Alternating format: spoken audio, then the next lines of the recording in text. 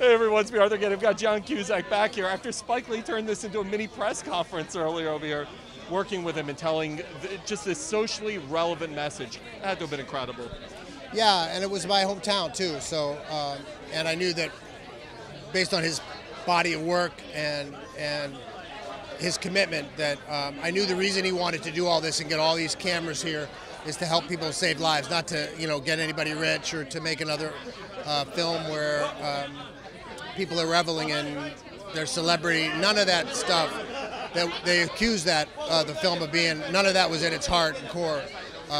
We filmed around St. Sabina Church, and it's a wild movie. It's a satire and has wild shifts of tone, but in its heart, it's very human, and it's basically. Spike said to me, he said, "I got something for you, Chi-Raq," and I went, "Chi-Raq, all right, you're coming to Chicago," and he says, "The only reason to make the movie and to get all these cameras here is to help somehow stop end the violence.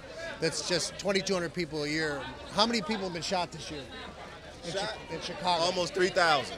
Yeah, so I said 2,200, and that was because I was... Either way, it's a lot. Too many. And this is one of the real... This is one of the gents who works with Father Flager and Kurt and Brandon, the two peacekeepers who do all this work every day. So all these cameras here just trying to get some attention to not just the south side of Chicago, but anywhere where there... I mean, look, we read the news today that now another person has opened fire and killed human beings, and it's Planned Parenthood, it's school shootings, it's urban violence. So it just shouldn't be right that we say it's all right for 3,000 people to get shot in one city.